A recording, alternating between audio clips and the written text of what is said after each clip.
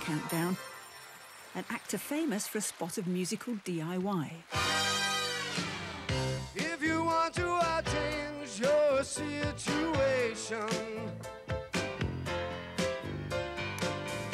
right people, right time, just the wrong location. This thing about me doing theme tunes has all been because people have asked me. I've got a good idea. It's not part of the contract or anything like that. Just you keep me near, I'll be so good for you. Dennis Waterman's theme tune to Minder was actually an existing track, co-written with American singer-songwriter Gerard Kenny, the man behind songs like New York, New York, so good they named it twice. We used to bash them out and then we'd sing a few things together and then I'd scribe. And this was one of the songs we came up with. I could be so good for you. I love you like you want me to. We went in the studio and did that. I think we did that in 2 takes. Because that was supposed to be just an album cut or a B-side. Because Mind You hadn't come along yet. And then boom.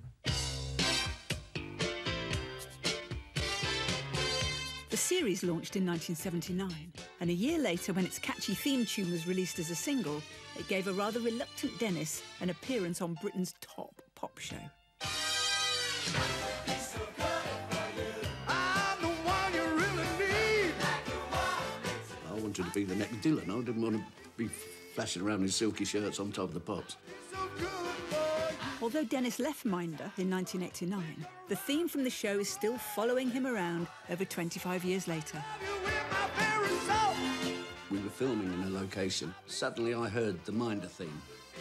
And I thought, well, if somebody's put it on the jukebox. Da-da-da-da-da, yum, ba, da, ba. Hello? Oh, he's got it on his phone. I'll be so good for you. That's when you know you've cracked it.